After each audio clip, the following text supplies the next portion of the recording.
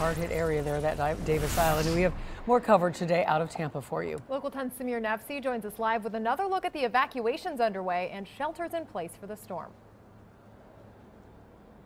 Yeah, Cyrus, so we know 11 West Coast counties under a mandatory evacuation. Go ahead and take a look at some of these efforts. Floridians trying to get out of Hurricane Milton's path. You're taking a look at I-4 right now, where you can see nearly bumper-to-bumper traffic. This scene reflective of I-75 earlier this morning.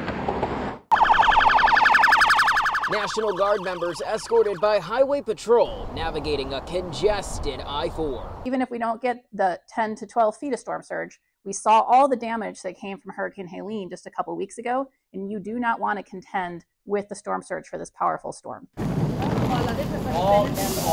have 2 people that can get on this bus here. And here on the campus of USF, campus staff telling us they are prepared to transport at least 300 students to a Hillsborough shelter. I'm a little nervous because it's my first time in a shelter for anything, specifically a hurricane shelter. I've never been directly hit by a hurricane in my lifetime, so it's definitely quite the experience. Hajani Bulai from Jamaica among the students riding out the storm. I'm an international student, so I have no idea what's going on, so I'm glad that they at least thought of their students. Want some fruit? Yeah. 2 bottles of water. Students will remain at the shelter till at least Thursday. It's hard not to be a little bit worried. The fact that we have to evacuate here is that's enough to get me a little bit worked up. Meanwhile, at Burnett Middle School.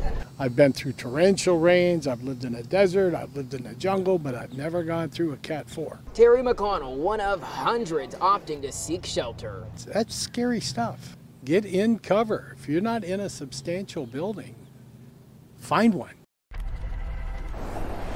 All right, again, just another live look at I-4, and you can just see how busy it is, as well as people driving on the shoulder, turning I-4 into essentially what is now a 4-lane road. People getting out of Hurricane Milton's pathway. Of course, the governor also warning people, as well as Tampa's mayor, to get their evacuation plans in order. We're really getting down to the final hour.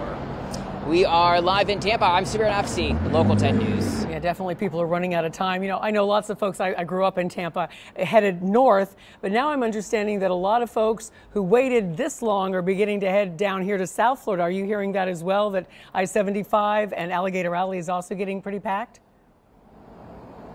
Yeah, Christy, so earlier when we were talking to people, many actually saying they were heading to South Florida. In Orlando, as we know, Orlando is still very much possibly in the path of Hurricane Milton, but many saying they are going down to South Florida possibly, or just trying to get out of the state entirely. But we can tell you here in Hillsborough County, at least, a number of shelters are open and ready for residents here. We were at one you were able to see in that story just a few minutes ago. A lot of people taking advantage of that. It looks busy on the roads, but they are moving along, especially with that shoulder being open. So, all right, we will be checking back with you later on this afternoon, Samir. Stay safe.